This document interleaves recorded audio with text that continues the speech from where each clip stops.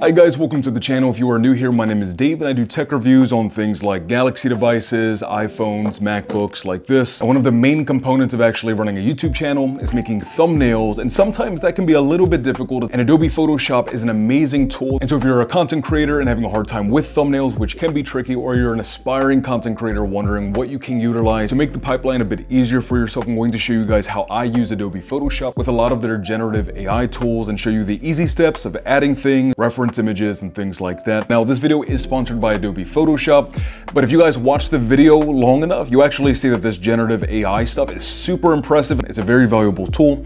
Let's jump right in. The brand new iPhone 16 in my hand. Kind of need a thumbnail. I'm thinking it would probably be cool to have a background of me like holding the phone kind of like this in a city landscape in the background, or maybe something like roughly approximating that, right? It's rainy, I'm at home, I can't drive out to New York City, right? Say 2 hours away right now, but that's kind of like the feel that I'm going for. So what we're going to do is this. I'm kneeling down right now, mind you, but I'm going to sort of pose kind of like if I was out in the city, acting like I'm taking a picture. So something kind of like this maybe. Or say right here, I'm going to use this picture now. Remove background, right? So now I have myself right here. I can add to mask, so I can make the adjustment here, boom. So what's great here, right, is that you have Adobe's new Firefly image model.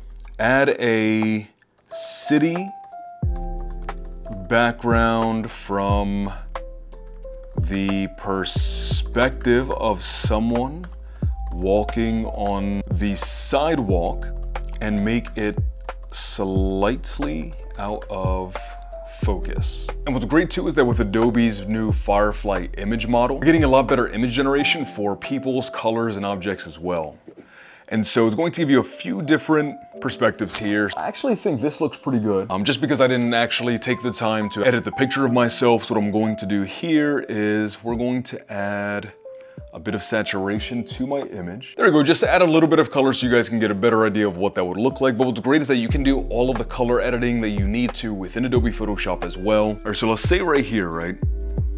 I want to add a crowd of people walking in the background. And what's great is that anytime you're generating anything, it's going to give you multiple variations to kind of fit what it is that you're looking for. So boom, right there you go. So you have a crowd of people walking over here in the background. Gives me a couple of different variations. I think those all look really good. So what we can do is come all the way down here.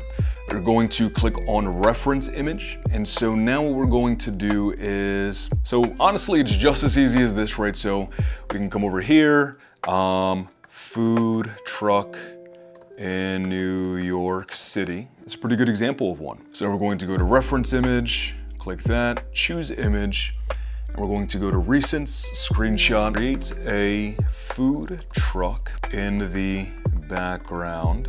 And there you go, so now you have a food truck in the background. I think I like this one.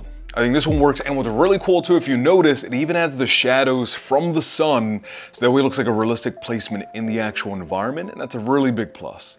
I know I kind of did it a little bit earlier, but I really want to make some extra adjustments now.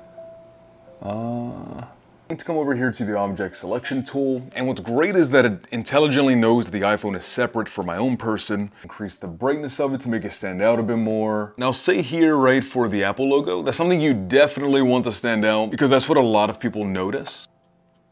There we go. Now with that, we can adjust the contrast so that way it stands out more. Same thing here for the little top end. And then we can make that stand out a bit more as well. Because of the way that I had taken the picture, the light kind of made the Apple logo disappear, but with Adobe Photoshop, I could zoom in, select the element itself, brighten it up, and now you actually can see that you're looking at an actual Apple iPhone, right? And this is really just like a basic rundown of the way that the generative AI tools can be utilized alongside the Adobe Firefly model in order to generate really realistic looking backgrounds with realistic lighting, with realistic background objects and people. And on top of all of that, being able to select specific objects in the frame and tweak them accordingly, and that way you can get a realistic looking image. So I have links in the description down below for Adobe Photoshop for you guys so you can get your hands on this software, and that way you can take your thumbnail game to the next level. And the software kind of does a lot of the heavy lifting for you. You just do a little bit of tweaks here and there, and then you're good to go. But thank you guys so much again for stopping by and hanging out. I wish you a fantastic remainder of your day, afternoon, or night, depending on the time it is you are watching this. And as always, Peace, love, adios, bye guys, and have a great day.